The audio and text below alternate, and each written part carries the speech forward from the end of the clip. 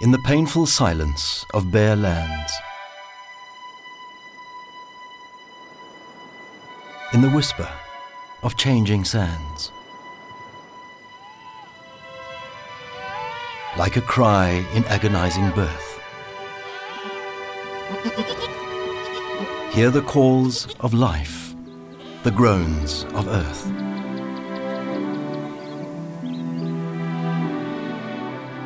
For all who live upon this soil. To survive, they must toil. But for men and earth to give their best, in due time, they both cry for rest.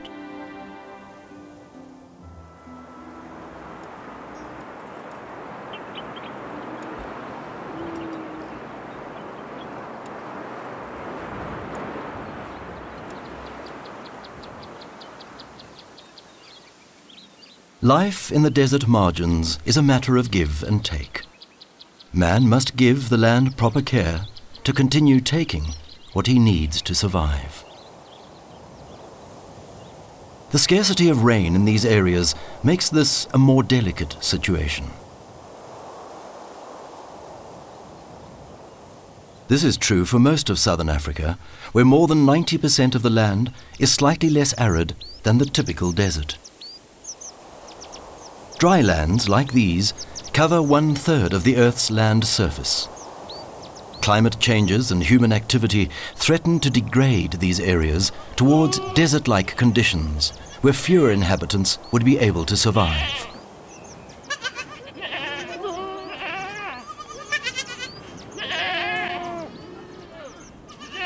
This is the reason for the Desert Margins Program, in line with certain objectives of the United Nations Convention to combat desertification. The Desert Margins Program operates in 9 African countries. Its purpose is to arrest land degradation and promote alternative livelihoods. Working at ground level in South Africa, the Desert Margins Program knows the condition of the land, and it has a story to tell. It can tell what it has heard from the voices of the drylands.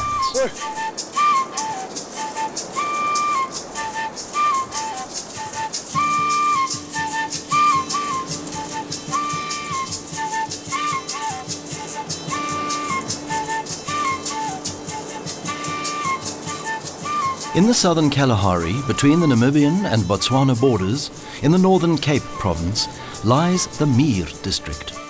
It is arid, with sensitive, sandy soils.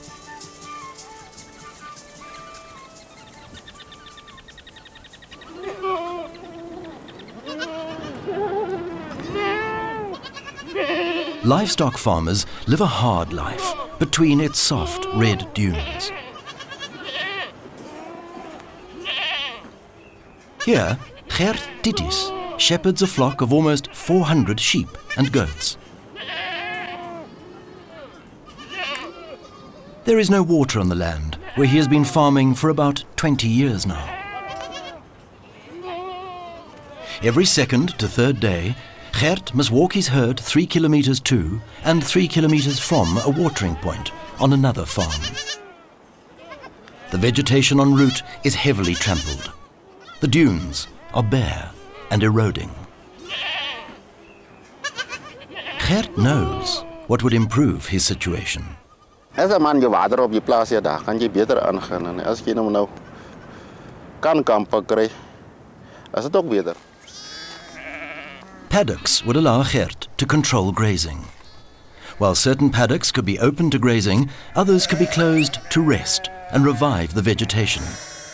However, Gert does not own the farm, and he does not see sufficient reason to invest in it. Gert also does not remove the 3-thorn bush, an invader plant, because he says that his animals like to eat its flowers and leaves. Nou, dat is geen probleem met die 3-toren. Die mannen wat hem dan nou uithalen, halen hem nou uit, maar ik ga hem nou maar zeker. The Desert Margins Program encourages farmers in this area to remove this bush so that more nutritious plants can grow.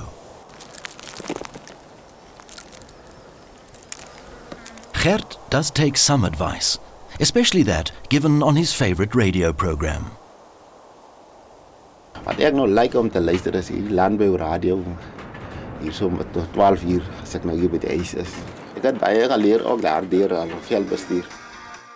Goeiemiddag en ons sê baie welkom by RSG Landbou.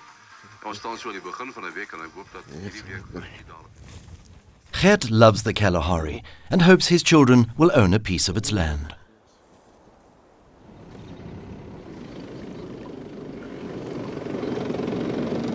Not far from Gert, Koos Smith also farms with livestock.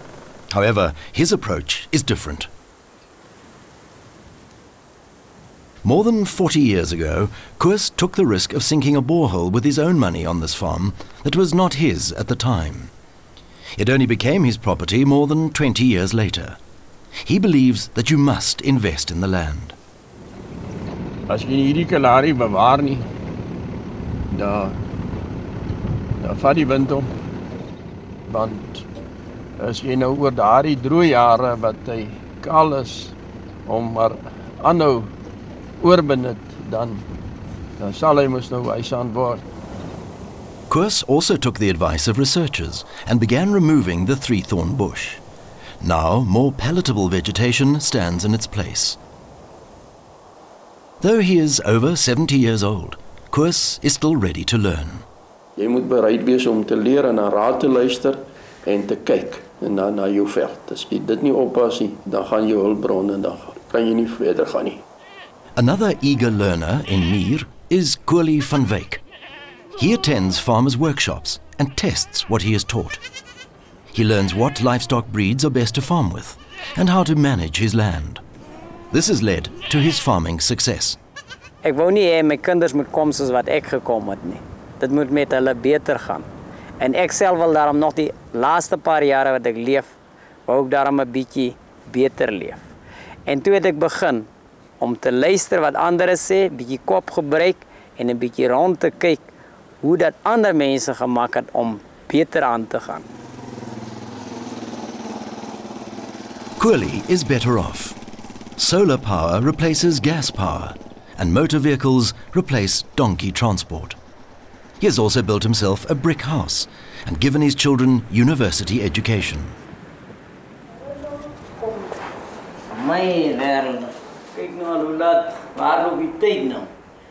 Attie also has strict rules for his game farm to control the numbers of wild antelope that are hunted in order to protect the vegetation. One particular hunter thought Attie to be too strict. Ons moet probeer om te bewaar. Al begin ons met wat, maar ons moet bewaar. Daar moet iets oorbly. En toe ek my reëls gee, toe sê later vir my man, maar dit lyk vir my jou wild is baie minder as wat jou reëls is. Because the hunter did not agree to Attie's rules, he was turned down, along with the money he offered. It's sometimes difficult for established farmers to accept different ideas based on research done in this area. Youth do not have such fixed mindsets and are easier to teach.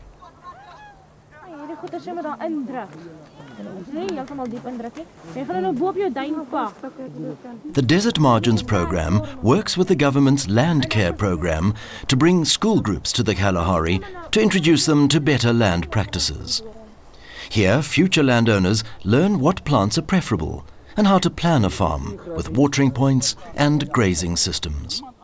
Seppi Esterhuizen from Land Care believes the children need to understand the value of the country's natural resources.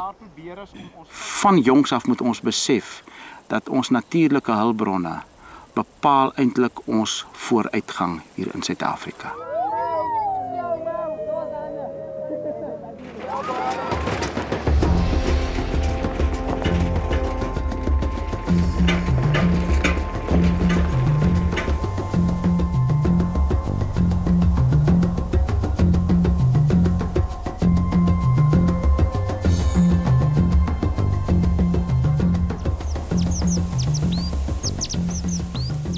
The land of the Malupu lies on the western side of the northwest province.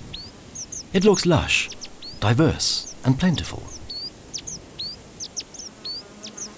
However, drought can strip it of vegetation and leave its inhabitants in desperate need.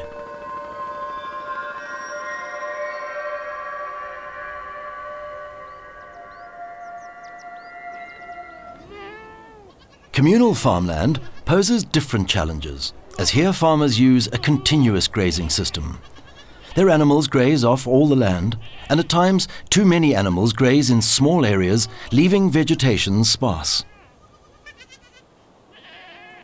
Yeah, like you say, this is... Government extension workers cooperate with the Desert Margins program to advise these farmers on how to manage their land best, by giving it time to rest and not overstocking it with animals. Extension workers know the land areas they work in well and are fit to train others. One such worker is Joseph Nyamule.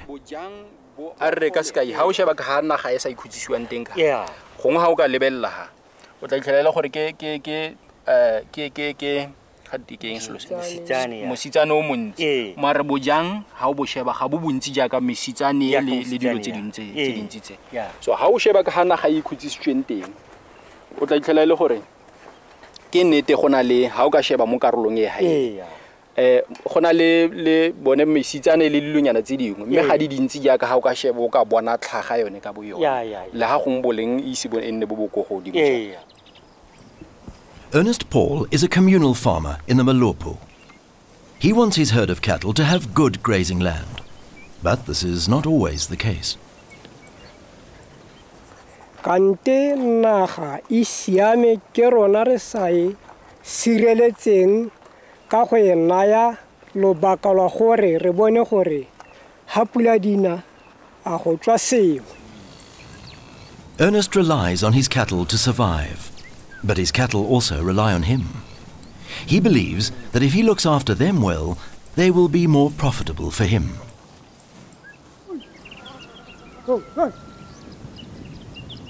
Frans Sataye is also a communal farmer in the Malopo.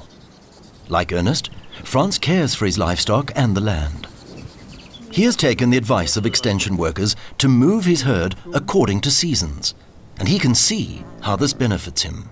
Ka mokgwa le ka teng ke bona ka re gatela pele mme ke gatela pele tota e tonna thata ka yana ne re setse re le go morago mo bophilong mme gone yana ka se sebaka ke tla go lebella sente gatela pele ya rona re isa go botshelong.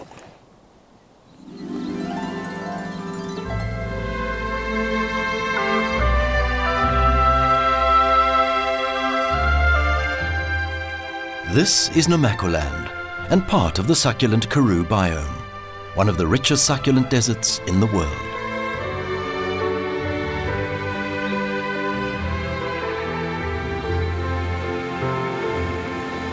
Here, on the western side of the Northern Cape province, lies the village of Polshoek. It's small, remote, and home to about 600 residents who are either unemployed or live off a very low income from livestock farming or temporary jobs elsewhere.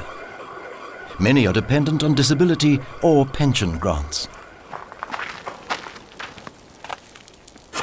To contribute to their livelihoods, the Desert Margins program encourages residents to have their own vegetable gardens. To Getreide Brandt, her garden is the beginning of greater things. Ek kan 'n besigheid op die einde van die dag van dit maak. Dit wat ek nou leer, klein beginne en op die einde van die dag kan ek my eie besigheid miskien maak.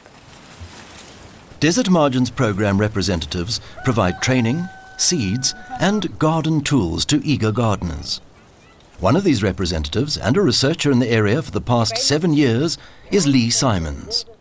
There is a need for alternative ways to bring in not just income, but something in kind as well. And that's where the Food Garden Project definitely steps in. It allows for something tangible in people's lives, something that they can take pride in. Gardeners must watch out for foraging donkeys in the town.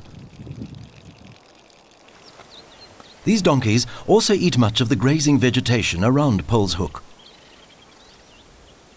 Most are wild and have no owners.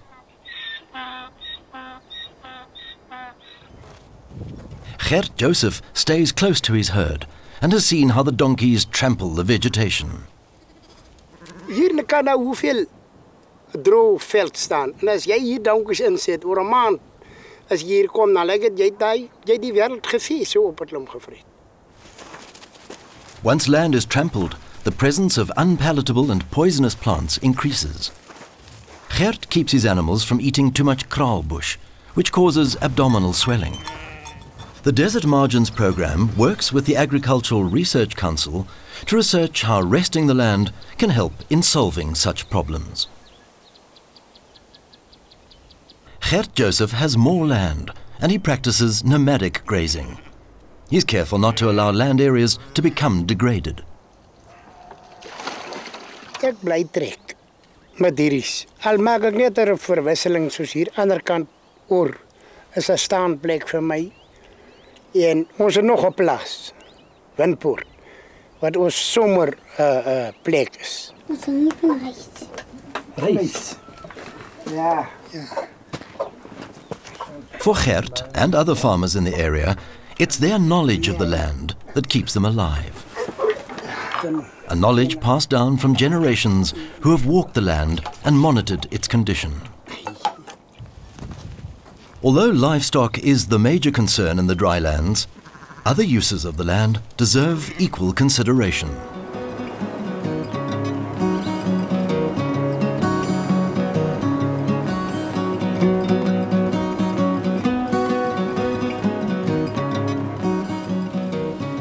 The Suid-Bokkerveld also lies in the Northern Cape province. It's unique in that it shares in the Cederberg Sandstone Mountains the only place in the world where wild rooibos, a herbal tea shrub, grows.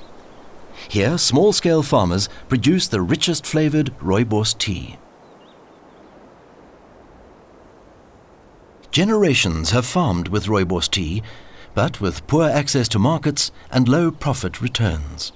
They could barely make a living. Now, local farmers like Koos Polser are part of the Hayveld Cooperative.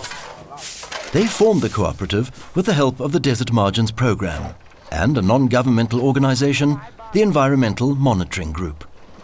Now they have their own facilities and an international market eager to buy their produce at a price it deserves.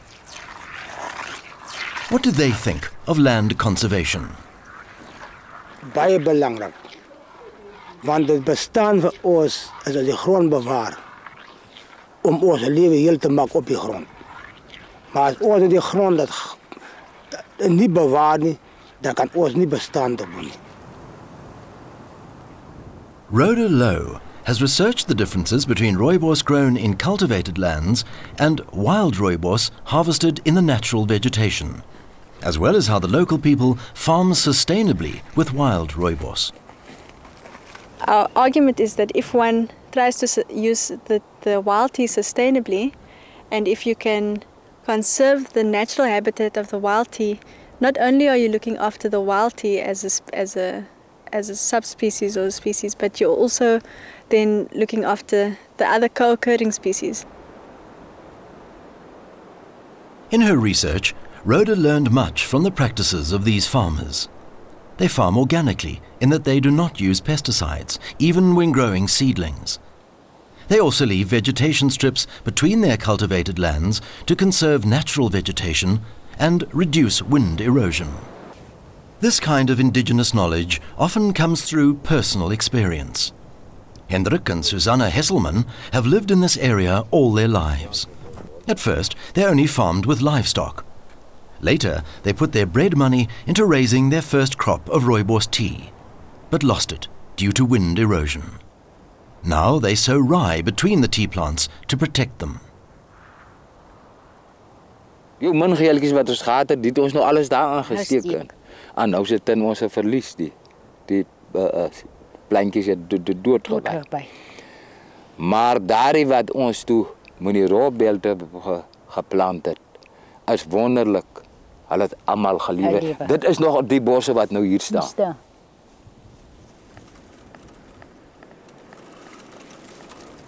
For Hendrik and Susanna, their success has not come easily. Dis nie 'n maklike werkie, dis harde werk. En jou moed moet reg sit. Jy moet nie net vandag moet dit nie, môre nie, ek sal nie môre weer gaan werk nie. Farmers like Hendrik and Susanna now share their hard-earned knowledge with younger, less experienced farmers. The Desert Margins program, through the Hayveld Cooperative, provides opportunities for this. Most farmers want to participate because they want to conserve the land that they depend on. Life in the drylands is not always easy. People here may have different uses for the land, but they know that in whatever they do, they must use the land with care if they are to succeed or simply survive. The land is their basis for life. Thus, the Desert Margins program bases its activities in the drylands on the interests of the people. This is a vital lesson that the Desert Margins program has learned, according to its global coordinator, Dr. Saido Koala. The most important key is to involve the rural communities, is to provide them with livelihood. And this livelihood can serve as an entry point as well as a basis for the work on land degradation.